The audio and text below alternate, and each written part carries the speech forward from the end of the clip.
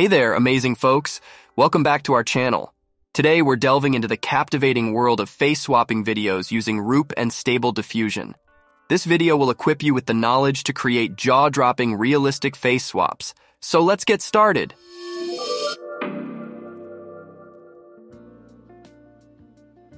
Before we dive in, let's make sure we've got everything we need. First up, make sure you've got the Roop extension installed. If you're not sure how to do that, watch our step-by-step video tutorial on YouTube for a helping hand. Also, make sure you have your initial video at the ready. Now let's kick things off by turning your video into a sequence of JPEG images. I'll be using Adobe Media Encoder for this, but feel free to choose your preferred software. Start by adding your video to the queue and select H264 under the Format section. This might say something different depending on your video type. In Export Settings, click on Format and choose JPEG.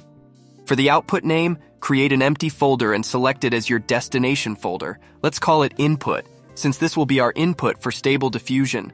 Press Save and hit the green play button in the upper right corner to start converting your video. Now we can start the fun. Open Stable Diffusion and navigate to the Image-to-Image tab. Import any frame from the JPEG sequence and adjust the following settings. Choose Euler A for the sampling method. For the width and height, you want to maintain the same aspect ratio as your original image, 720 by 1280 in my case.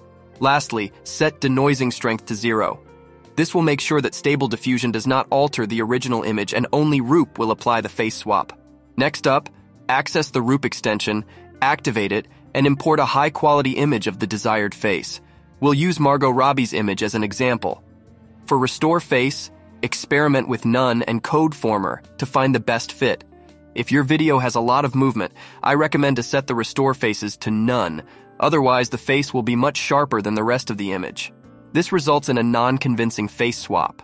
Leave other settings as is and hit Generate to start the face swapping process.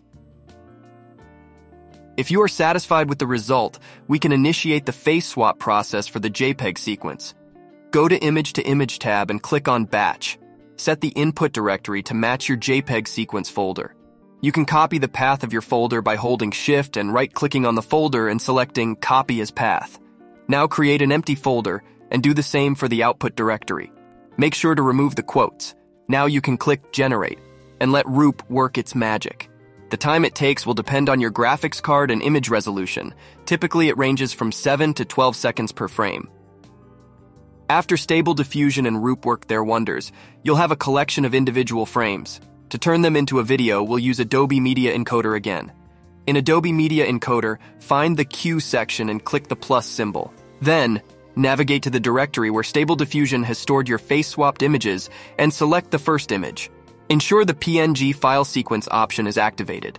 Next, change the format to H264, select your output name and destination folder and hit OK. Press the play button to start converting and you're all set. Don't forget to like this video, subscribe for more tech adventures, and share your stunning creations with the world.